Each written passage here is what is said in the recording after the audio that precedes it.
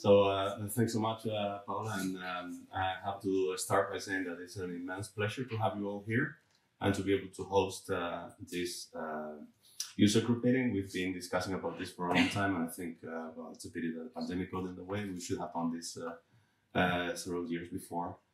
But my house is your house, that's what we say in Spain, and we're willing to do it as many times as you like. Disclaimer. So a little bit about myself. I'm a principal investigator at the Department of Molecular Cell Biology and Immunology here in the 11th floor. And then my research group is, we call it Immune System Cytometry, and we do translational research, mostly using immune monitoring strategies on all kind of research topics, mostly cancer. Glioblastoma is our primary focus of interest, but we've also been looking at autoimmunity, infectious diseases, and more recently exposure to microplastics. We also do some fundamental research on high-dimensional cytometry methods, both at the bioinformatics level and also in the development of chemical tools. Like anyone working in the university, I try to juggle with multiple jobs, so I'm doing teaching as well most of the time. And I'm also the director of the core facility here, also at the 11th floor. So I'd like to take now the opportunity to show you a little bit what we have here. And if you would like to come and visit the facility during the networking event, please reach out to me or to Cora at the back or Sarah, and we'll be happy to bring you to the 11th floor and to show you around. And so I think that this building you recognize, at least from this morning, at least from outside. And we occupy the central alley on the 11th floor. And well, we cover all kind of technologies in flow cytometry and microscopy as well. And one thing that we're very proud of is that the way we interact with our users is not through the traditional, conventional way in which people come and say, hey, I want to use that confocal microscope. No, the way that we interact with our users is you tell us what is your research question, and from all the 25 or 26 different instruments that we have in the facility, we'll tell you which one is the best fitting with your application, and we'll take you through the process, optimize your application, and if it doesn't work, we'll work with you to move you to the next technology. And still some people resist and they try to say, okay, no, but I want to use that instrument, I know better than you, and we listen to everyone, of course. But we've had very funny experiences of people that came for a microscopy experiment and ended up doing flow cytometry and vice versa. And I can say this right now, in fact, microscopy is just a case example of cytometry. I mean, these people are just counting cells, right? Anyway, so today I would like to talk about the work that has been done in my group. We're ongoing research actually by a PhD student, very talented PhD student, Marta Friedrich. She's sitting there in the back. She's coming from the toxicology field and doing a PhD in immunology, and you must be very, very brave to do this, but we're very happy to have you here in the team. And also a great part of the project has been contributed by Cora with her knowledge on the Attune CytPix and all the technologies that we have in the flow cytometry facility. Now this study was triggered in 2018 when it was communicated that microplastics were discovered in human stool. And this happened during the summer and in a gastroenterology conference in Austria.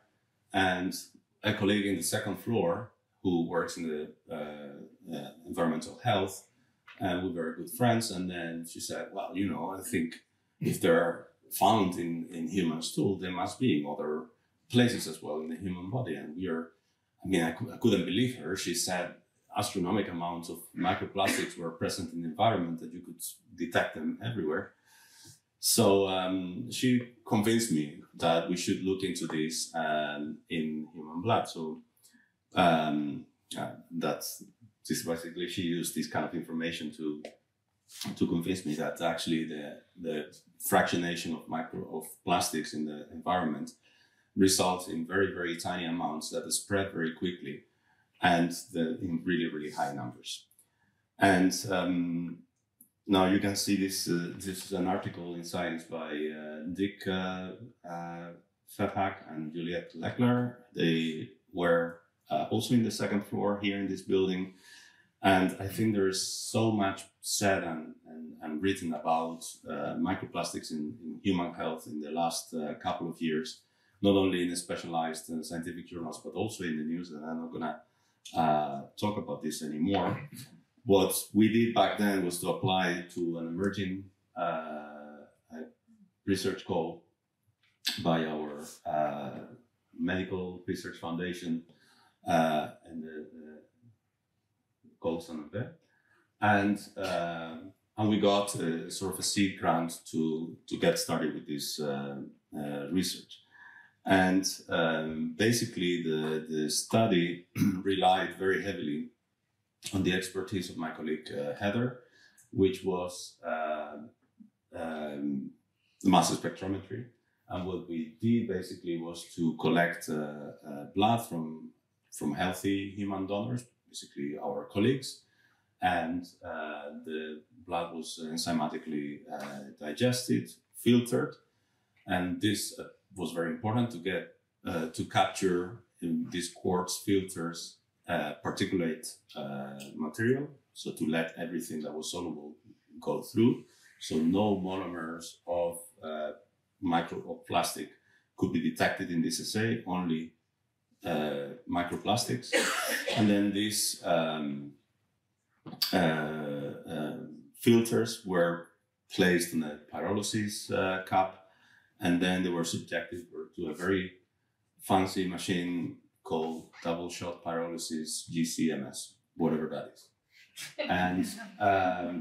And then very smart people in the second floor were able to analyze this spectra, and then they were able to identify microplastics from 6 common plastic materials that are used in common day life, packaging and everything.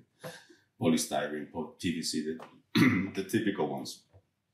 And we sent this to high-profile journals, and we got it back with very long and skeptical reviews that didn't want to believe it. Eventually, we decided to publish it in Environmental International, which is a very well-respected journal in the field of environmental health. And this story got a lot of attention in the media. We got interviews. Actually, Rai 3 had an interview last week. It was a very, very interesting thing for a scientist like me to actually interact with journalists. They actually push you to say things that you don't want to say. So, and because everyone was at that moment very concerned about the potential risks of having microplastics in your blood, which is, of course, an understandable thing. But what we were communicating about was not about the human effect of having microplastic in your blood, but just the fact that we could detect microplastics in anyway. There's still, I mean, I could deal with that and it was fun. The most difficult was, I think, dealing with other scientists that didn't believe your story, because they would come up with all kind of really, really difficult questions about, yeah, but have you seen the microplastics? And how big are they? And how many particles? And they were also very concerned about the data, because the microplastics, when you detect a microplastic, you, of course, is a particulate thing. And then in the data, you will not see a continuous increase in the mass. You will see jumps in it, because it could be the result of 1, 2, or 3 multiple microplastics. So So we had a lot of concern in the scientific community, and we actually had people emailing us very aggressively. So, but I'm very happy that that happened in a year and a half ago, and in this time, many people have been able to replicate our funding. And actually, Jordi here in the first floor, in the first row, was one of them, and he will talk about it tomorrow. But microplastics have been found in many other organs as well. So, and I have placed them here in this way because you see from the airways, so they can be found in the lung and in bronchoalveolar lavage. They have been found also in gastrointestinal tissues or samples collected from gastrointestinal tissues, liver, colon, and feces. And you can imagine that these are the routes in which the microplastics come into our inner space. Blood is involved in perhaps distributing them, and then they can be secreted. They have been found in human milk, they have been found in the placenta, and obviously also in the meconium, and also in the spleen. And I think that if we keep searching with more and more sensitive technologies, we'll be able to find them as well. Now, all these findings are, of course, based on very complex analytical methods, but I'm very happy that also Jordi has demonstrated that using flow cytometry is a very good way to demonstrate, to show the presence of microplastics. And I'm not gonna give you a presentation, or you can do that tomorrow.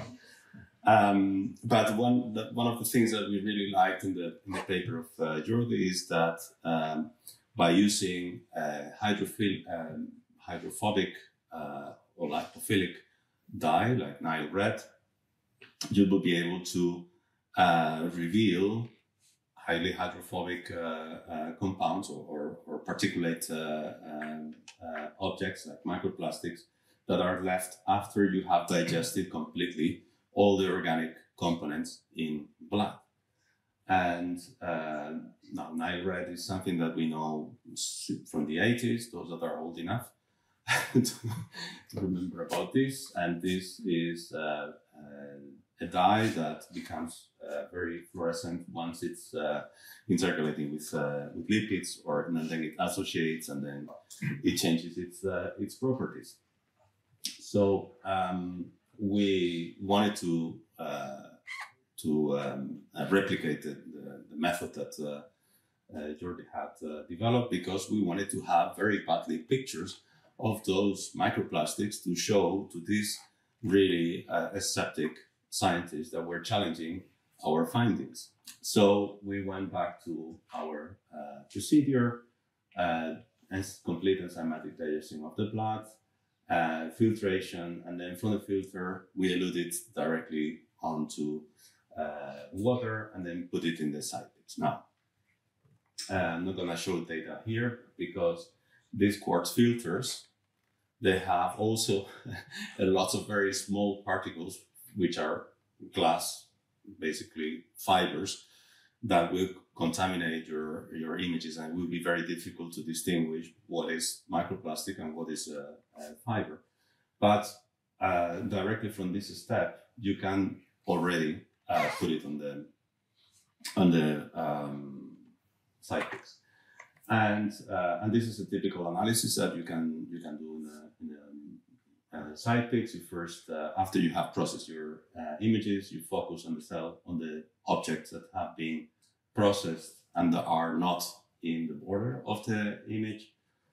You set some kind of threshold because after running digested blood for a long time, you also have lots of electronic noise or bubbles or whatnot in the system, and then you focus only on the bigger ones, and then you look for the plastic, so the Nile red positive events, and you can see here this is our negative control. So this is digested blood that is not stained with Nile red, and this is digested blood that is stained with Nile red. and you can appreciate that there is a number of events. And then if you play with the AI-driven image analysis in the Attune CytPix, you can even distinguish the events that are looking more like fibers and the ones that are looking like particles. And I'm going to show you some examples. So this would be the ones that fall into the gate that we call fibers, that have a high eccentricity, so they are elongated. We could have also used circularity, and the ones that have low eccentricity, then that would all qualify more as particles. And then this would be probably the first pictures ever of microplastics in your blood. Remember this moment, 21st. So then we went further with this, and we noticed that we wanted to also, another thing that we wanted to do, we wanted to sort these events, send them for analysis by double-shot pyrolysis GCMS to verify that these are indeed the microplastics that we expect to see, so that we can kind of validate the system and then do a bigger screening. So we did some spike experiments, and then in our spike experiment, then we actually noticed that there were some funny events there. So we wanted to know a bit more detail what that was. So what we did was to first sort and then reanalyze with the Attune CytPix.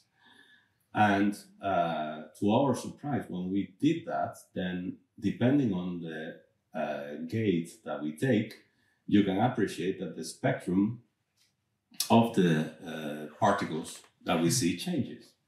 And that here you have a double spectrum in this high event, in this high side color gate. Now we bring this back, well, we used this difference in the spectrum to create two fake colors, basically.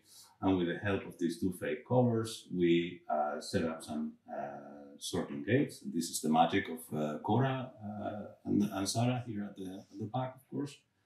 And after sorting, I don't know what happened here, out there. Then we were able to reproduce these scatters, went and brought that back into the CytPix, and you can appreciate that if you focus on this one that had this funny spectra, then you can start to see some really interesting things happening here.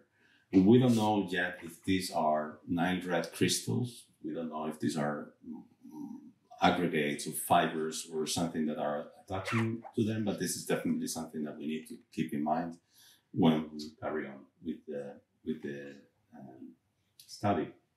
Still, I think what's really important is at some point when we do the final experiment in which the sorted material, we send it to the analysis, then we will really see if we can find their PVC, polystyrene, etc.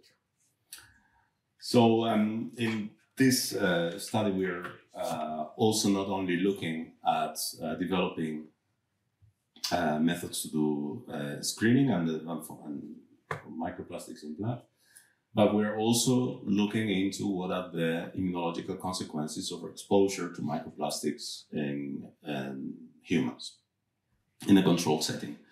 And for that, we are working in a large European consortium called PolyRisk.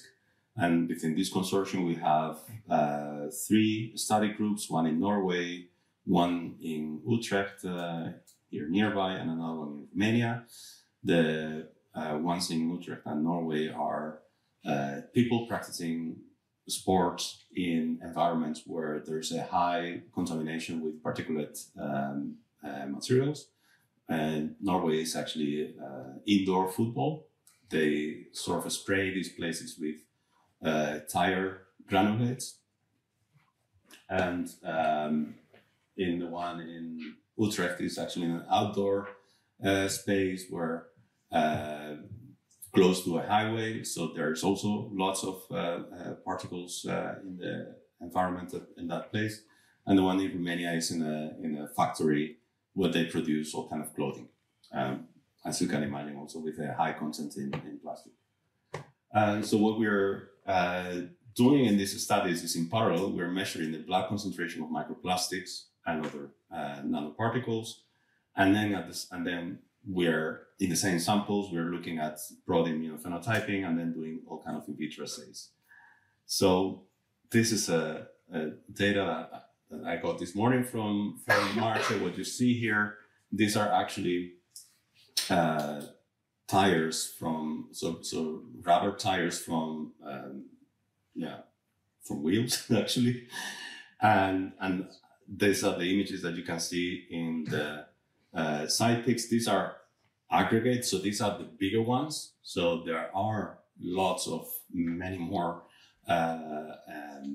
particles like this, just the smaller. But in this experiment, they were coated with proteins so that we can actually track them. And what you see here, these are macrophages that have been exposed to these rubber tires. And I want you to pay attention to, for example, this cell over here, all kind of really dark dots in there, or this one, for example. And these are cells that have ingested this tire crumbles or particles. So one of the things that March is doing is investigating whether this has any impact in the normal functioning of these macrophages. And she's looking at the phagocytosis capacity of these cells or the immunomodulatory capacity. Is that for me? The immunomodulatory capacity of the macrophages. And actually, earlier this week, there was already a paper published indicating that exposure in children to rubber tires could be connected with the induction of allergy via trained immunity. So we're very excited that this will go in that direction as well. And one of the other things that we like to do is, of course, immunophenotyping. This is not the topic of the presentation today, but basically this is our immunophenotyping strategy. So in summary, we have chemical and physical evidence that shows the presence of microplastics in blood and in different organs. We don't know yet whether these microplastics have a negative effect on immune health. This is something I have learned with my interactions with the media. you don't tell this, because otherwise they will put words in your mouth. Like, for example, children drink microplastics from infant from formula milk and stuff like that. And that the studies combining exposure, blood accumulation, and immunological changes are necessary for to assess the immunological risk of microplastic exposure. So I wouldn't like to finish without thanking all the people that have been involved in this work, in particular Marce and Marluz, Cora and Sarah, also the Polyrisk Consortium, and Heather Leslie when we started this research, but now continuing with Maria Lamore. And I'm really happy with the collaboration with Thermo Fisher. Every Wednesday is a party discussing everything about microplastics and many other things. And your feedback is extremely useful in this project and several others. So with that, I would like to take any questions before we move on to day 2.